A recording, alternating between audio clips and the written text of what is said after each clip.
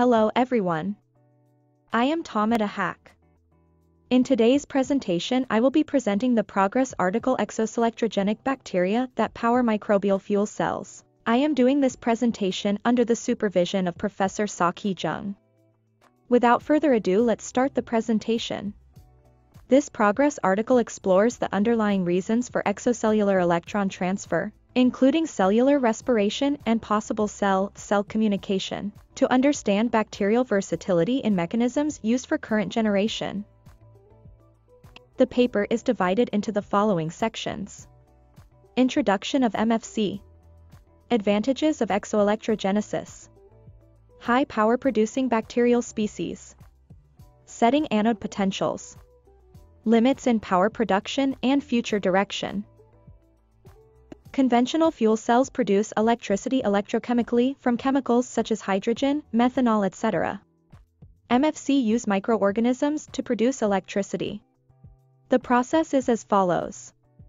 First, microorganisms biologically oxidize organic matter. Then the electrons are transferred to the anode. These electrons flow through a circuit to the cathode. The electrons are then combined with protons and a chemical catholyte. The reduction of oxygen is catalyzed by precious or non-precious metals. The microbial fuel cell in the figure uses an electrically conductive graphite fiber brush for bacterial growth on the surface.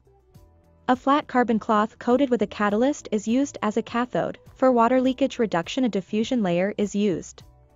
A separator is used for allowing charge transfer. Oxygen is reduced to water by electrons from the circuit and protons in the water. The green cells represent exoelectrogens that are capable of transferring electrons by direct contact. Purple cells can produce as nanowires, blue cells are endogenous that can produce self-produced mediators. Brown cells are called non-exoelectrogenic bacteria that live off products produced from other microorganisms. In a MFC, a voltage of 0.3 to 0.5 volt is usually obtained. Simple molecule or complex mixtures of organic matter can be used in a microbial fuel cell. Having a flexible range of fuels makes MFC an ideal technology for renewable bioelectricity generation. Studies confirmed that 4 classes of proteobacteria, firmicutes, and acidobacteria phyla can generate current.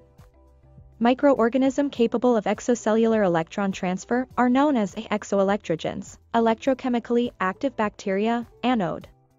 Respiring bacteria, and they are also known as electrocygens.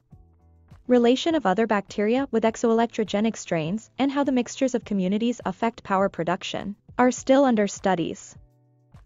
The following table shows culture studies of exoelectrogenic activity without exogenous mediator. Here are some more similar cases. In this section, the advantages of exoelectrogenesis are discussed. Bacteria transfer electron by 3 mechanisms. The mechanisms are 1. Direct contact by outer membrane cytochromes. 2. By excreted mediators also known as shuttles, and 3. By using synthesized nanowire. Then we have 3 reasons why microorganisms can use exocellular electron transfer to generate power in MFC. Firstly, cell respiration using solid metal oxides. Secondly, cells can transfer electrons directly to another cell without intermediates, and lastly, exogenous electron transfer. Knowledge about bacterial respiration, cell communication, and the fundamentals of electron transfer will be useful in the following fields: medical applications, hydrogen gas production, and bioelectricity production. In this section we will discuss about high power producing bacterial species. Power density of the MFC are dependent on the following factors instead of specific bacterium. The factors that impact power density are specific architecture, electrode spacing, and solution conductivity. Power densities produced by a bacterium cannot be directly compared with another bacterium unless the MFC architecture and chemical solution are the same. MFC designed with lower internal resistance have allowed examination of a range of factors that affect power production. The maximum power produced in pure and mixed cultures is dependent on electrode sizes and reactor architecture. Now let us discuss about 2 experimental cases. Schwanella putrefaciens was first shown to produce electricity in the absence of exogenous mediators in 1999. The production of high power densities has been possible under certain reactor conditions. Schwanella have outer membrane cytochromes for direct electron transfer by contact, but they can also extrude electrically conductive nanowires. S1edensis also produces flavins that can function as electron shuttles. Despite the possibility that this bacterium could use multiple methods for exocellular electron transfer, it produced 56% less power than an acclimated wastewater inoculum. In this section we will focus on the importance of setting anode potentials. Setting the anode potential allows us to measure electrical potentials for electron release. Without this artificial control of potential, the anode potential varies with the load. The more negative the anode potential at a set resistance, the greater the energy recovery in an MFC and the lower the energy captured by the bacterium. Using a potentiostat to polarize the anode at a specific potential enables us to measure the potentials at which microorganisms can transfer electrons. It should be noted that errors in the literature made it seem that higher power densities have been achieved using polarized electrodes. In a mixed community, the microorganisms that can respire at the most negative anode potential perform the best. The ability of bacterial strains to achieve high current densities at certain anode potentials does not ensure these strains will dominate in an MFC microbial community. In this figure we can see potentials compared with reactors with set potentials. The anode potential of an operating microbial fuel cell is slightly more positive than the thermodynamic limit for the substrate. This restricts energy gains by the bacteria but allows high energy capture. Since power production is the main objective of a microbial fuel cell, the factors that are limiting the power production are significantly important. On the basis volumetric or projected anode area, power densities for microorganisms has not been achieved. In an air cathode microbial fuel cell, up to 1.55 kW per meter cube has been achieved.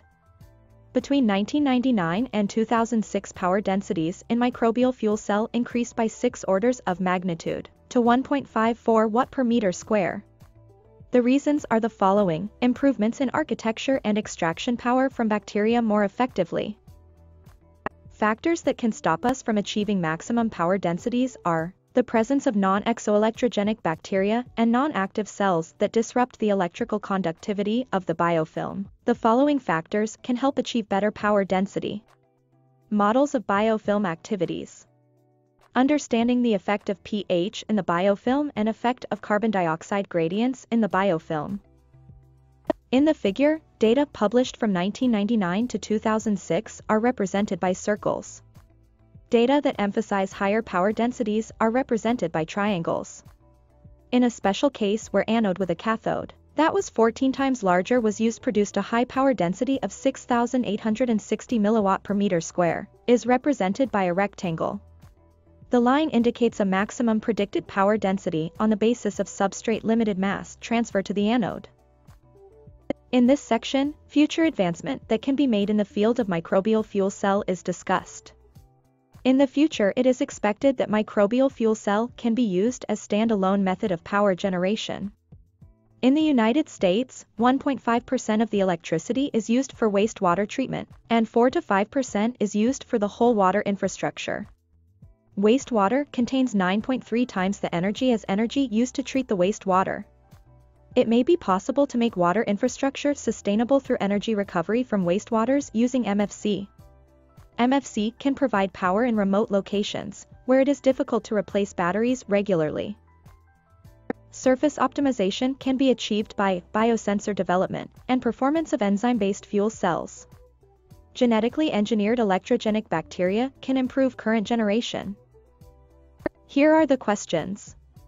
In an MFC, what oxidizes organic matters biologically?